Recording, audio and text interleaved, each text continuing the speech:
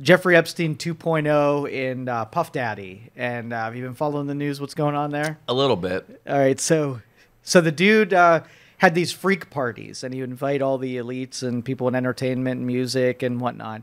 And they'd hold these private parties where they would just get their freak on. There was a lot of sex trafficking, a lot of drugs, and he has a lot of blackmail for some pretty important people.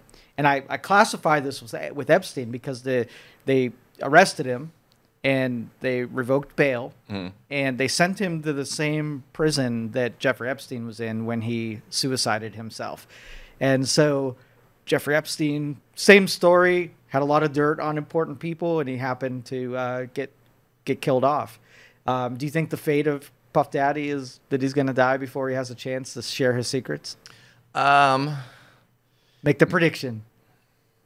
I'm going to say no on this one. But boy, yeah, what one. P. Diddy, Puff Daddy. What does he go by? What is he called? Just who cares? Diddy. We'll call him Diddy. Just a garbage. He's a garbage musician. Like he's not even a musician. Like what? I don't know. Whatever. How he ever got famous or whatever else. Like, yeah. Before all these crimes, he pretty much had he was a crime against fucking talent. Because, yeah, I don't understand why that guy ever got big to begin with, and then.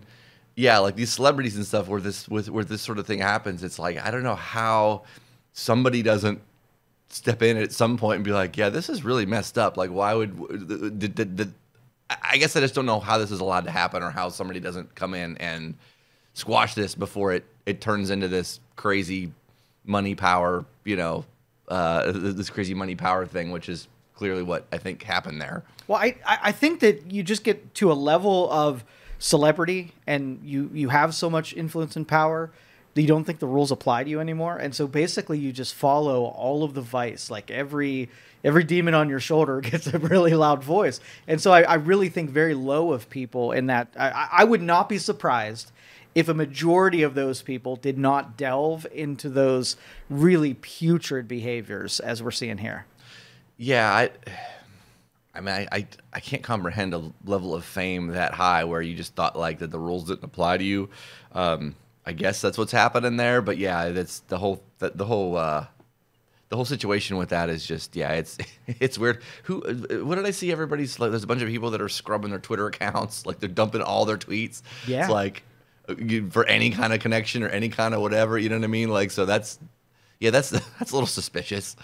Yeah, see, I think Epstein, it was harder to unearth those people because the people who were in control of that power, he had dirt on them. So you can see them not wanting to bring senators and congressmen and mayors and governors and whatnot. But this was on the entertainment side. I think they'll throw that dirty laundry out there pretty quick because the powerful, they can't stop it in that way. Mm-hmm. Yeah, it'll be interesting to see what the fallout is. Who goes down with them? Because yeah, you got to think there's at least going to be a few. Yeah, I think some of them won't surprise us. The people who you thought were terrible people and whatever. But I think there's going to be some surprises in this one. I think it's going to be pretty big.